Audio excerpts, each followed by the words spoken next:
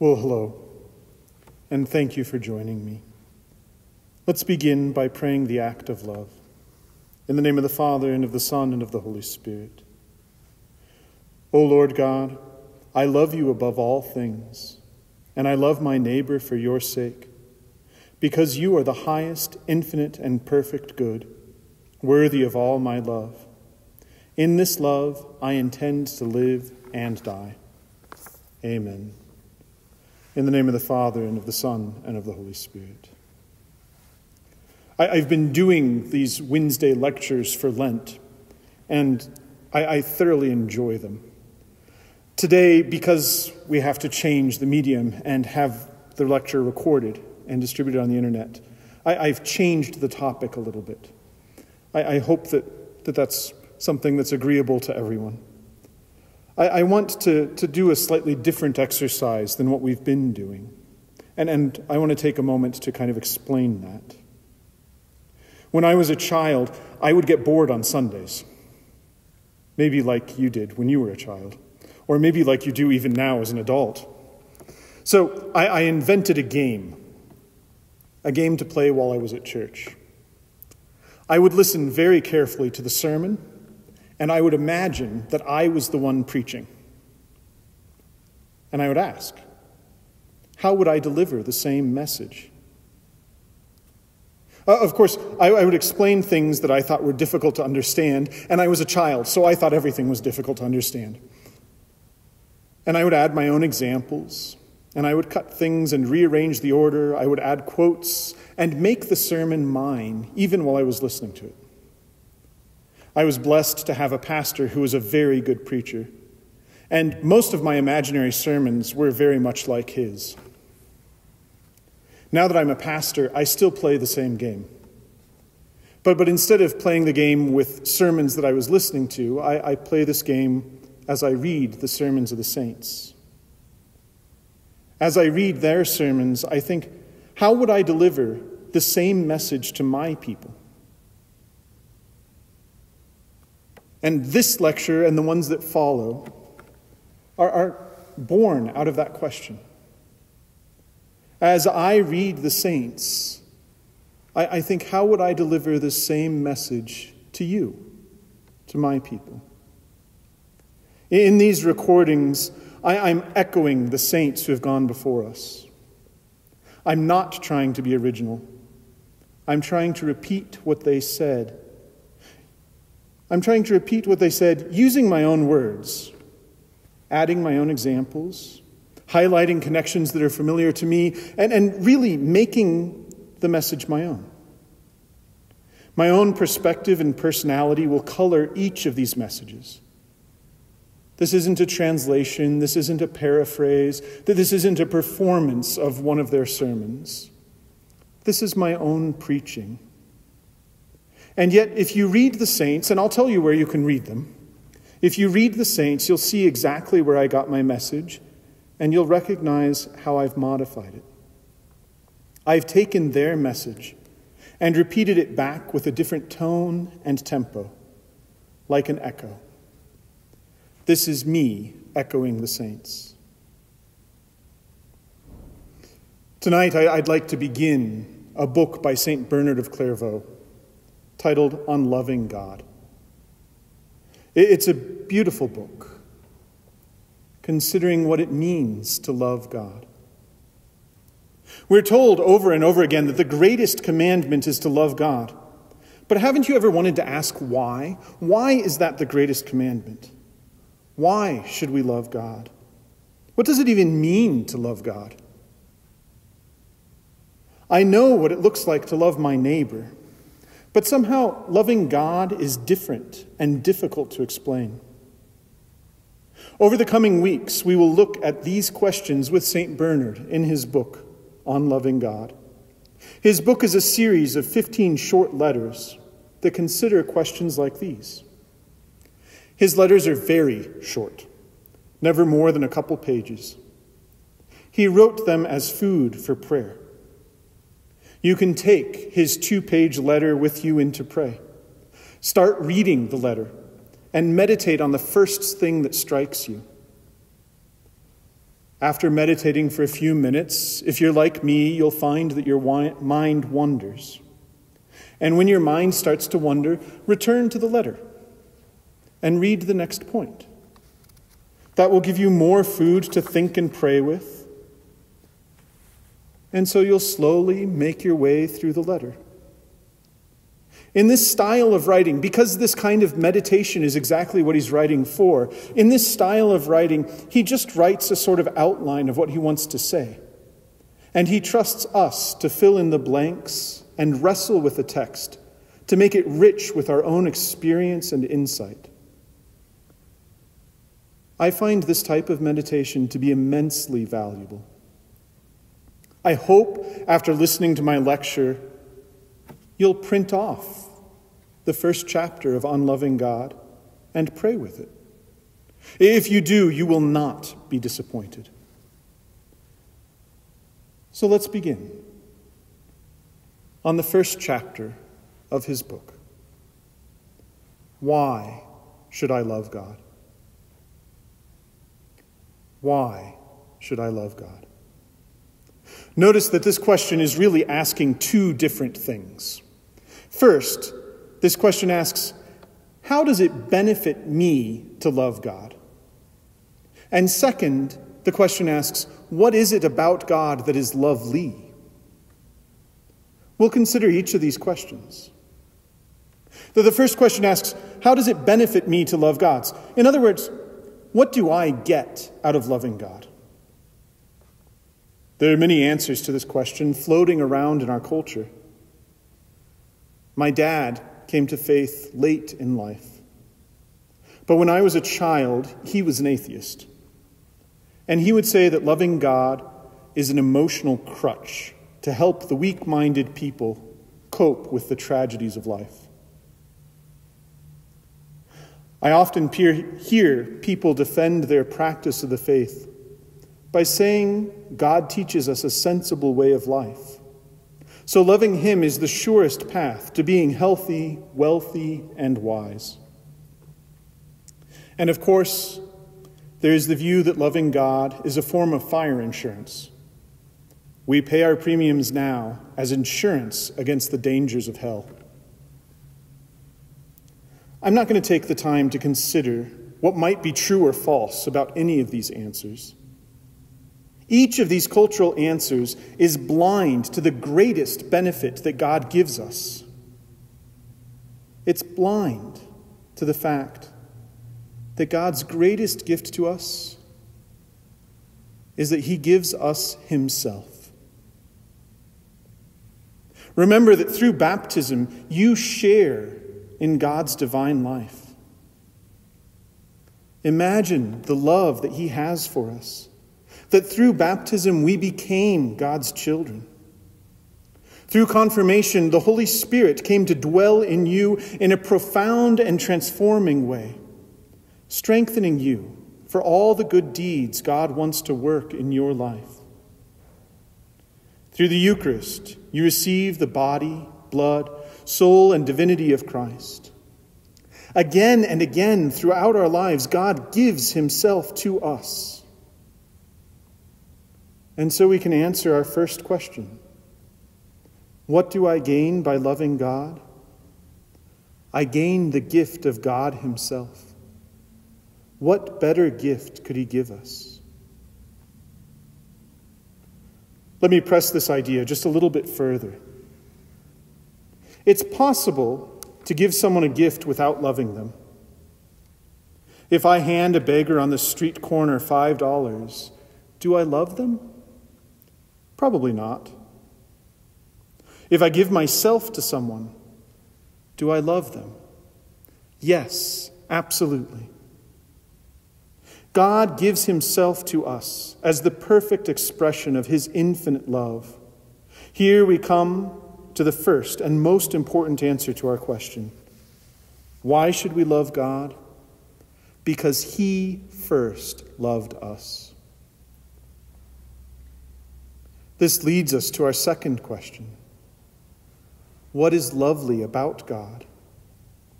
What is it about his nature, his character, that makes him lovable? What do we see in him that inspires us to love him? Think for a moment about what you know about God's nature and his character. He is all-powerful. He is all-knowing. He is the creator of all things, visible and invisible. He is the lawgiver and the just judge. These are amazing things. They are all awesome things. They are characteristics that are worth meditating on and praying about. But I'm not sure that they always inspire love. There's something deeper. There's a deeper reality, in fact. In fact, God's deepest reality that really does inspire love. God's nature, his very character. God is love. Everything else we know about God is tied to this simple phrase, God is love. It sounds so simple, almost trite. Yet it is a fact that we could spend the rest of our lives unpacking and still never quite reach all the implications. But for now, let us circle back to our question. What is lovely about God? What is it about his nature that makes him lovable? And our answer, God is, by his very nature, love. And being loved by him inspires us to love him in return. We are inspired to return his love when we think about who he is. We are inspired to return his love when we think about how much he loves us. And we are inspired to return his love when we think about who we are. We want to be inspired to love God, so let us think about each of these things. We have already started to talk about who God is. He is infinitely valuable, infinitely good. Psalm 16 expresses this beautifully in a prayer. The psalmist says, "Keep me safe, O God. In you I take refuge. I say to the Lord, you are my Lord. You are my only good. You are my only good." This is a kind of figure of speech that means something like, every other good is worthless compared to you. There are many goods in our life. There are many different things that are good. But when we compare them to God, they are worthless. He is the most valuable thing in our lives. The psalmist goes on to observe that people who value other things above God will never be happy. Remember, we say that when someone values something above God, they're committing idolatry, that they're worshiping a false god. And so the psalmist says that they multiply their sorrows, those who court other gods. Valuing other things above God will lead to greater and greater sorrow. But we worship God alone. We value him above all things, so that we can say with the psalmist, "Lord, you are my allotted portion and cup. You have made my destiny secure.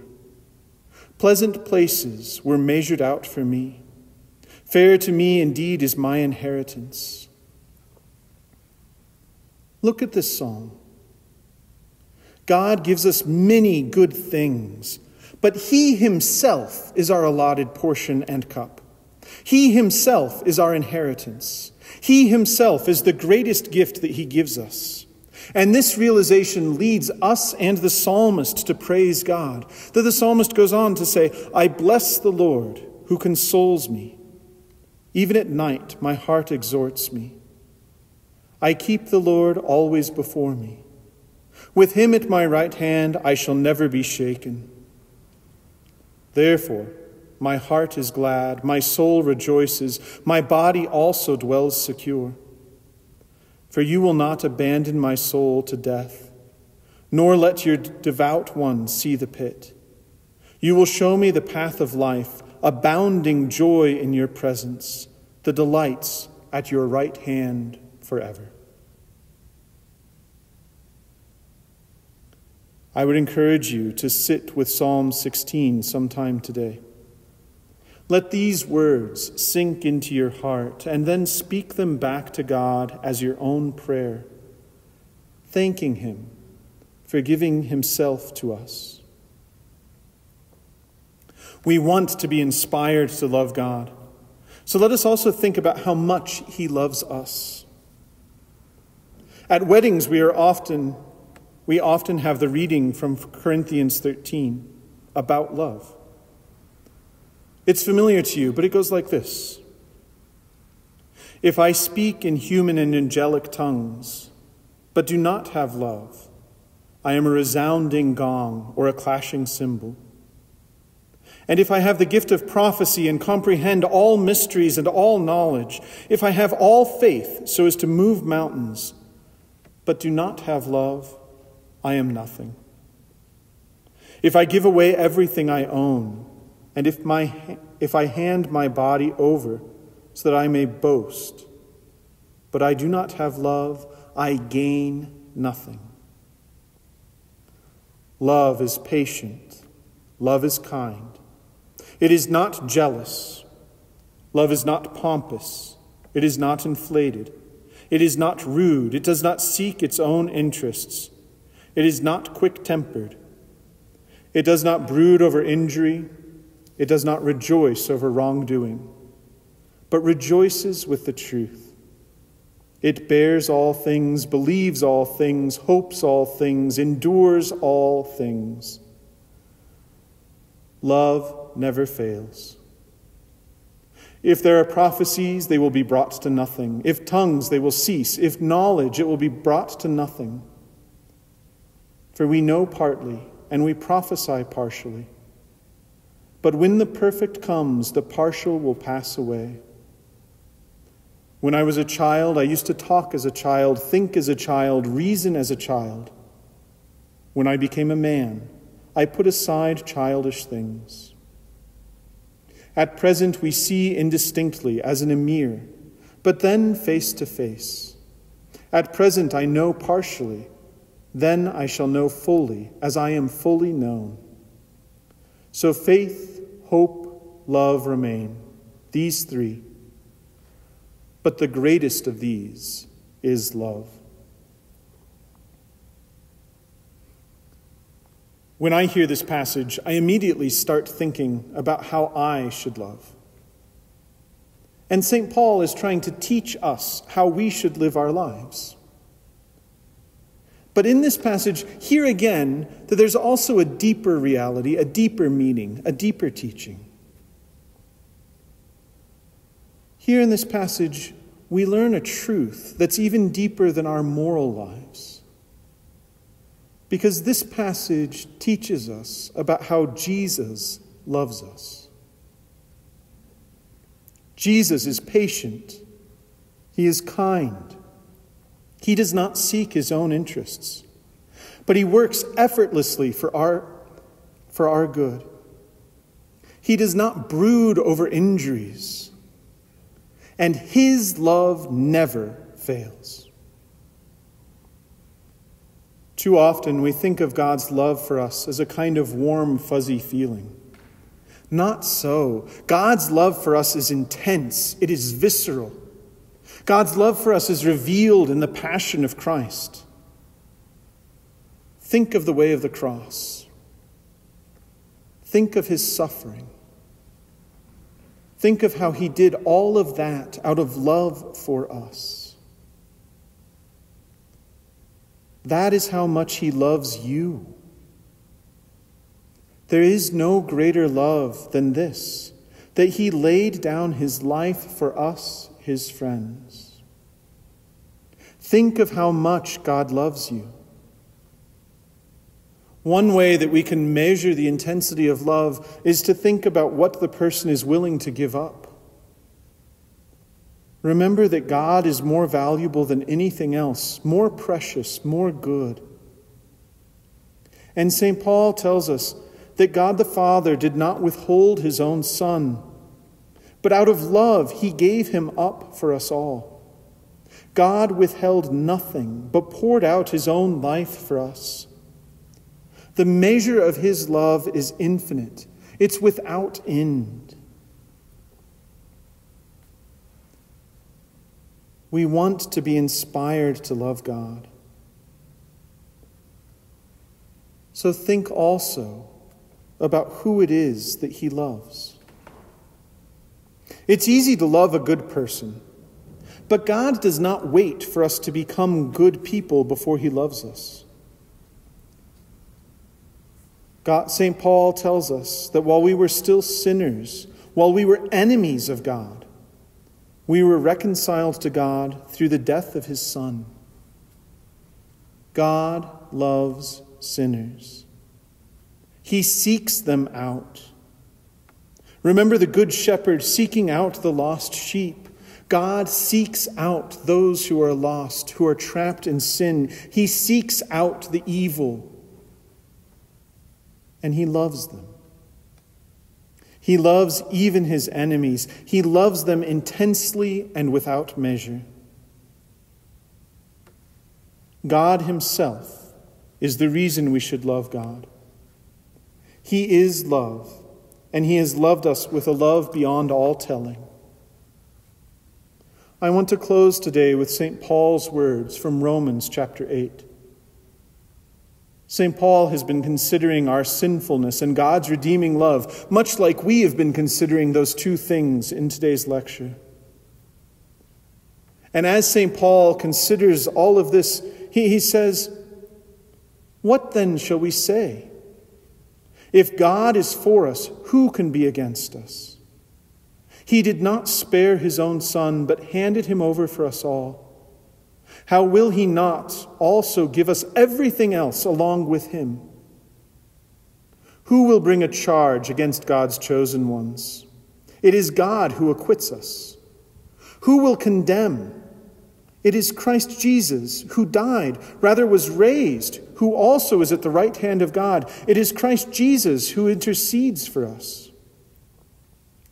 What will separate us from the love of Christ?